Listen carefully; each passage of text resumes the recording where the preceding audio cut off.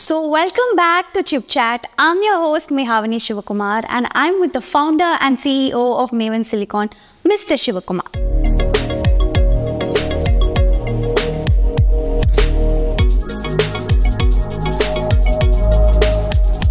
So in our previous episodes, we spoke about how a smartphone works. In today's episode, we're going to talk about an equally powerful, if not more powerful tool. And we're going to talk about the powerful fusion between VLSI and a laptop. So without further ado, let's just jump right into the first question. So my first question for you is, Mr. Sivakumar, what are the components involved in the making of a laptop and how do you exactly make a laptop? Good question. Laptop is very different from smartphone. In the last episode, I explained how basically we make smartphones. We prefer a RISC processor primarily for smartphone, but when it comes to laptop, we prefer CISC, complex instruction set computer. But how we use this processor, that's what you need to understand.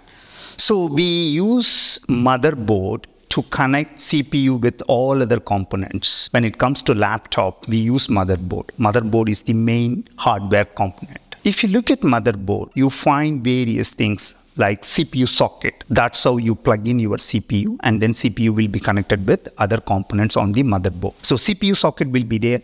Chipset will be there.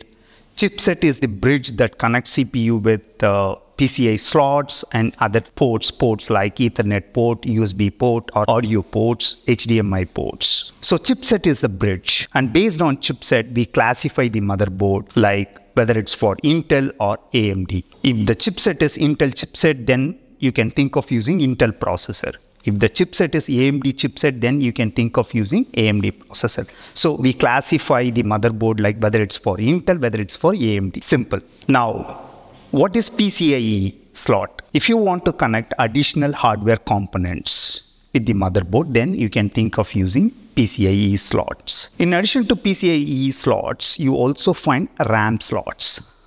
RAM is primarily for memory. It's called random access memory. That's very different from storage memory. That's how you can visualize motherboard. CPU is the important thing. When you run software, everything is going to happen through operating system. So software, the application program plus operating system, everything will be executed by CPU. It's called central processing unit. We use CISC, complex instruction set computer, for that. In case of Intel, it is x86. In addition to CPU, we also use GPU. GPU is nothing but graphics processing unit. It has parallel architecture. It's very different from CPU. CPU is good for executing software algorithms, but GPU is good for executing computer graphics applications. So it has parallel architecture and it's very efficient at image processing. So we use CPU, we use GPU. There are slots. You can insert GPUs also on the motherboard. In addition to the processor, you also need to understand memory. When it comes to memory, there is a hierarchy of memory, various kinds of memories. CPU itself has registers. Registers are made up of flip-flops. Then the next level would be cache. We use SRAM to realize cache, static memories. Then the next level is RAM, random access memory. For that, we prefer dynamic RAM, DRAMs. The best example would be LPDDR. And then the next level would be storage memory. So everything will be stored in the storage memory. Something like hard disk, operating system, all the application programs, everything is stored in terms of binary. Then the operating system loads the application programs into random access memory. And then when it comes to executing the binary, basically the processor is going to execute everything in terms of processor instructions. That's what I explained in my last episode. So during the execution, the processor is going to fetch all the instructions from the registers. So the processor itself has built-in registers. But to increase the performance, what we do is we also load certain important things into cache. So the processor is going to fetch the information directly from the cache instead of going all the way to random access memory. So from RAM, certain important things will be loaded into cache. And then from cache, the instructions will be loaded into registers. And then the processor executes everything through registers. This is how basically the execution happens. So memory is one of the important things that you need to understand when it comes to realizing laptop.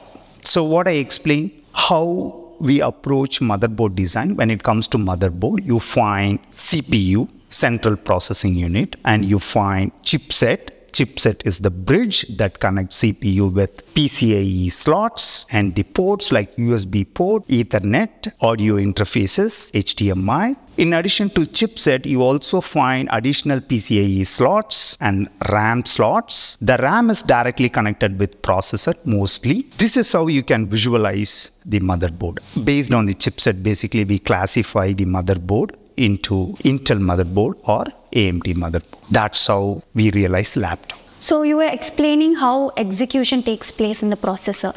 So now I'm intrigued to know, how does a laptop work? Apart from its components, how does it work? Right. See, what I explained pretty much the hardware side. But if you want to realize the system, you need both hardware and software.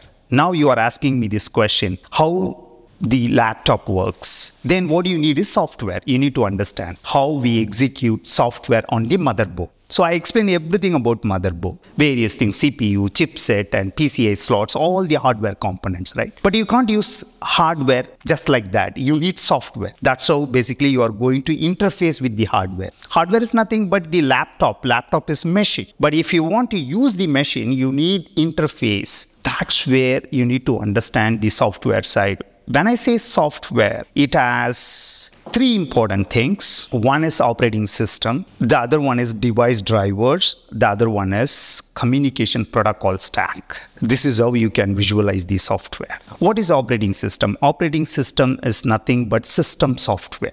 It provides interface between application program and hardware. When it comes to PC or laptop, there would be different kinds of applications. Browser could be an application, or Word, MS Word could be an application. MS Excel could be an application, right? So this is how you will be doing various things. You want to edit your CV, then you need MS Word application. Or you want to do some calculation, then you need calculator. Or you want to watch some movie on YouTube, then you need browser. It's different from smartphone. So this is how you will try different kinds of applications. Then operating system is the important thing. It provides interface between application program and hardware. How all these applications can interact with the hardware, that protocol is defined by operating system.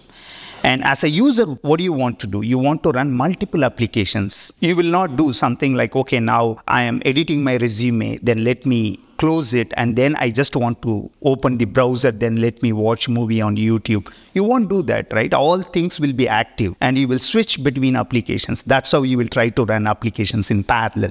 That's taken care by operating system. How it can allocate the hardware resources, what I explained on motherboard, how all these hardware resources can be allocated to all these applications. There will be processor. It could be even multi-core processor, but even then, if you try to run, let's say 10 applications or 20 applications, then how all these applications will be executed by this processor, multi-core processor, that's taken care by operating system. So operating system is very important thing. It's called system software. In addition to this, what the hardware needs, device drivers. For example, you would be using different hardware components like mouse, keyboard, and each hardware or peripheral components come along with software. So device driver is nothing but software interface to the external hardware. You are going to plug in mouse with the laptop. You are going to plug in keyboard with the laptop. So these are all external hardware components. Then the motherboard that is inside, which is inside laptop, needs to understand what is mouse, what is keyboard, who is the manufacturer, whether this mouse is from Logitech. Then Logitech provides the software along with the mouse. So motherboard can interact with the mouse only through software. That's called device driver. In addition to this, what the laptop needs, communication protocol stack. You also need facilities like Bluetooth and wireless connectivity, right? For such things, you also need software implementations. all these complex protocols can't be implemented completely like hardware. So there will be partition between hardware and software. Certain portions can be implemented as hardware, certain portion can be implemented as software. Or in some cases, you can realize the whole thing as software itself if the CPU is going to be powerful. So you also need communication protocol stack. That's how you can visualize the software, right?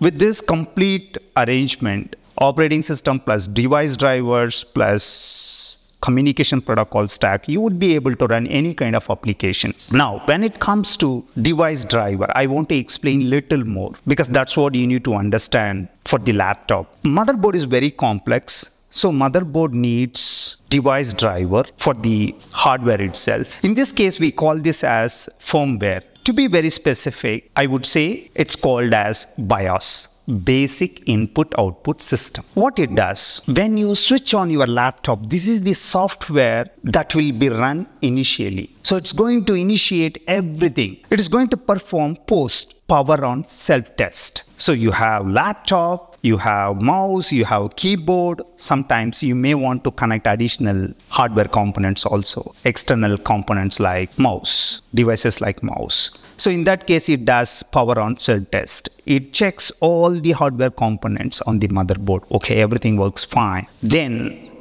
it loads the bootloader from the storage memory, in this case, hard disk. Then bootloader initializes the operating system and it loads the operating system into RAM, and then the entire system will be ready. Then you would be able to run any kind of application. So BIOS is the one which initiates everything on laptop. Basic Input-Output System. That's how fundamentally laptop works. Right. You mentioned the term CISC. You said CISC is for computers. So how is a smartphone different from laptops in terms of software, hardware applications? How is a smartphone different from a laptop? Very good question. When it comes to smartphone, we use a RISC. We prefer RISC, Reduced Instruction Set Computer. What is the difference between RISC and CISC? RISC is a lightweight processor. To be very precise, I can say the instructions of RISC processors are very simple. If you consider CISC, the instruction is very complex. Each instruction is complex. That's how you can visualize. For example, you can do multiplication in one step on CISC. But when it comes to RISC, you have to do multiplication in multiple steps. Sometimes it might not have direct instruction for multiplication. It might happen through addition. So to do one multiplication, RISC processor will follow more than 5 steps. That's how you can visualize, right? The instruction is very simple. As the instruction is very simple, it doesn't consume much power. So RISC is primarily for low power applications. In case of smartphone, what is the primary requirement? It should not consume so much power. If it is going to consume so much power, then you would end up charging your phone frequently. That should not happen. So we prefer RISC. That is one big difference. Apart from using RISC, what we do is we prefer system on a chip design approach. We cannot think of creating something like motherboard for smartphone because smartphone is very small. It has to be highly portable. It will have some kind of motherboard, but it is not going to be bulky. It's not going to be huge. So in this case, we think of using system on a chip. Now you consider the motherboard that I explained. Everything is going to be there even for smartphone because it's equally powerful. You need processor. So you need CPU, you need GPU, you need image signal processor, you need USB port, you need Ethernet port, you need RAM, you need storage memory, everything. Apart from storage memory, what we do is we try to put all these components together within chip itself. So here, huge motherboard, but here we try to convert the entire motherboard into a chip, and this is going to be system on a chip. That is the basic difference. Whatever I explained motherboard, in this case what we do is we convert this entire motherboard into a chip, single chip. It's called system on a chip. So motherboard is going to be a chip. That's how we try to realize smartphone. That's why it consumes very low power. That's how smartphone is different from laptop.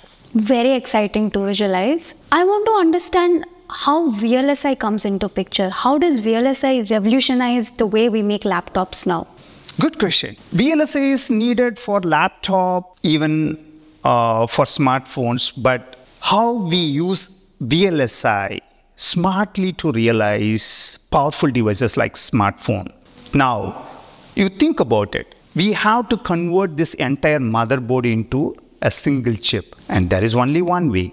You can think of using very large scale integration. That's how you can think of integrating all these components. Whatever you find on motherboard, CPU, all the ports, GPUs, all these components will be like IPs, intellectual properties, hardware components, and then we integrate all these components and make a small chip. For that, you need VLSI. Also, when it comes to realizing this kind of system on a chip, you need powerful technologies. If you consider iPhone 14, there is a chip called A16. It has more than 14 billion transistors. I explained it in the last episode, right?